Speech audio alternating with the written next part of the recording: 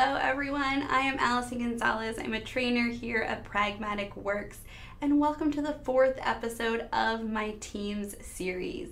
So in our first episode, we did an intro to Teams. In the second, we went over Teams and channels. In our third one, the last one, we did chatting about chats, talked about all of our chat features. And this one is going to be the first in our series to talk about meetings. There's a lot of aspects in meetings. We are going to spread that across a few different episodes, but this first one is perfect for anyone who has to join a Teams meeting for the first time. Maybe you're used to doing your meetings in a different program and you have to do one in Teams and you wonder what's going on. This is going to be the perfect video for you. So let's get into some slides, look at what we're going to cover with meetings, and then actually get into Teams to demo out, start a meeting, have some fun clicking around, looking at some of the basic settings, where the general layout of things are that you can expect in a Teams meeting. All right, so let's take a look at some slides to go over some things in meetings before we jump in. So first off, with your meeting navigation, here's some of the buttons you're going to see across the top. You're going to be joining hopefully through the app. If you've looked at the other videos before, you know that the app is far superior to joining in the web version. So joining with that that computer app is going to have a better experience overall for your meetings. So once you're inside that meeting, you're going to have some icons at the top. If you click on people, you're going to see all of the participants that are in that meeting. If you are joining, you'll be able to mute yourself from here. You'll also be able to mute other people if you are kind of leading that meeting. Chat is going to show you the chat, so you should have access to that. You'll be able to share links. And like we discussed in our last episode about chats, this meeting chat is going to be saved in your chat, so you'll be able to refer to anything later on from the chat. Next up, we have reactions. So without having to type anything into the chat, you can easily give one of these reactions, whichever one you like or is applicable to that situation. This is also where you are able to raise your hand. And so you are able to, if you have a question, raise your hand, click that last button, and wait to be called upon to be addressed by whoever is talking in the meeting. Again, there's a lot of other features in meetings that we are going to get to in other videos like breakout rooms, team live, and such. I want to go over the basics so you are comfortable in a meeting your first time. I also want to talk about some best practices for screen sharing. So you all know that scary moment when you have to share your screen in a meeting and you want to make sure you're sharing the correct content. Well, you are able to share just a specific screen. So if you have your, just let's say a laptop and then another screen attached to that, you can choose which one you want to do. I generally have 3 going on. So we can see in this example, there are 3 different screens I would be able to share. You're also able to share just a program window. Now this is a great option a lot of people do not realize is there, because you are able to set, just let's say you wanted to share a Word doc as you're talking about it, you could share just that Word doc.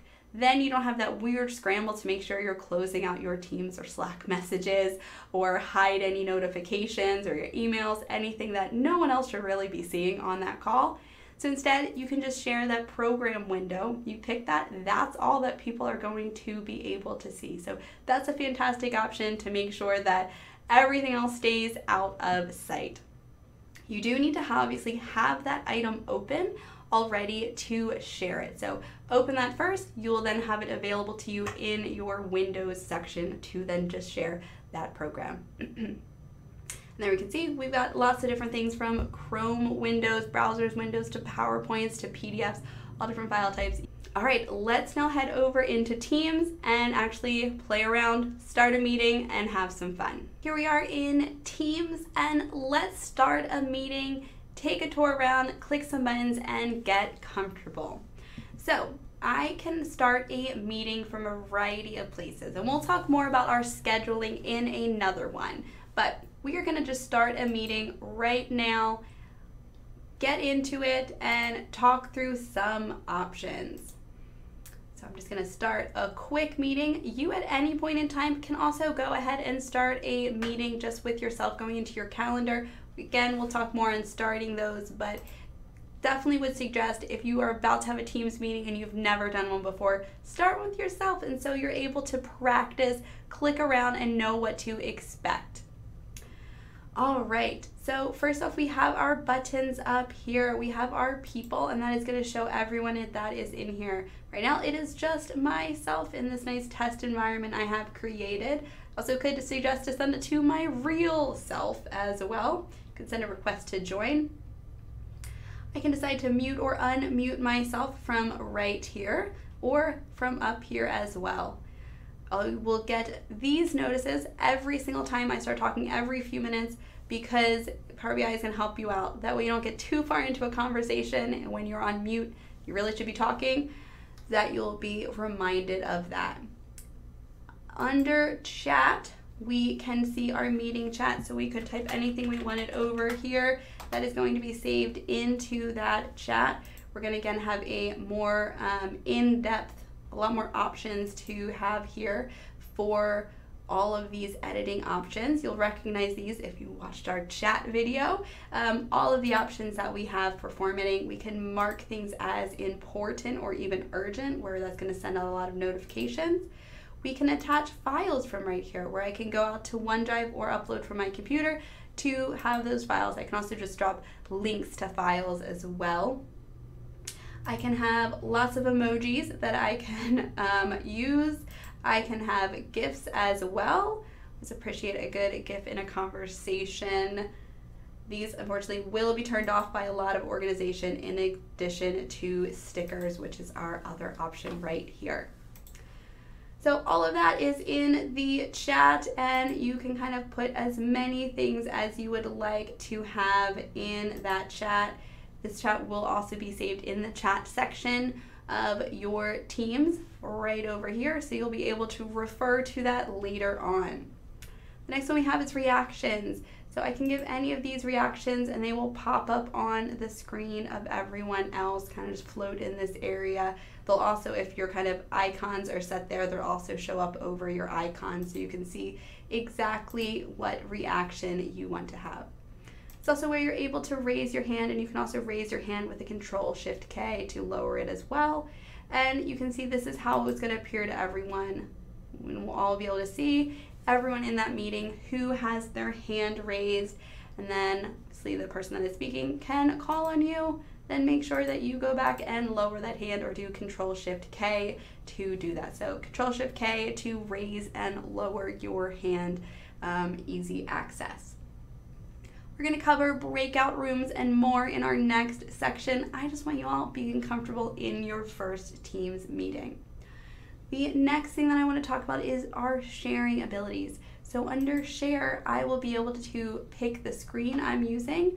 I have 2 screens that I have access to that I could use, and I also have 5 separate windows that I could choose from. So I could decide to share any of these screens. I could have a little bit of inception if I decide to share this screen on top of my screen and share everything in this meeting, or I could pick the specific window that I want to share. So the window that you share does need to be open, and as long as you have that file open, whether that is a PowerPoint, whether that is a Excel file, whether that is a Microsoft Doc, you would be able to go right to here to share that. So I could pick any of these that I wanted. I could pick any of these to share, and it would pop up. To stop your share is in this same exact button. So anytime I'm sharing, it's going to be this button right here, and to stop my share, it is that button as well. If I am sharing a specific window of content, so one specific item like a Word doc, as soon as I close that Word doc out, it is going to immediately stop my share. So nothing else is going to be visible to anyone else. So no meetings, no other notifications, any other things popping up. So you can really make sure you keep kind of your privacy, and that's a good one to have. I can say how many times in trainings when people share their screens, I definitely can see access to emails, probably shouldn't be shown, and all those things. So sharing a window is a great way to kind of keep people from looking around your computer and seeing things they probably should not.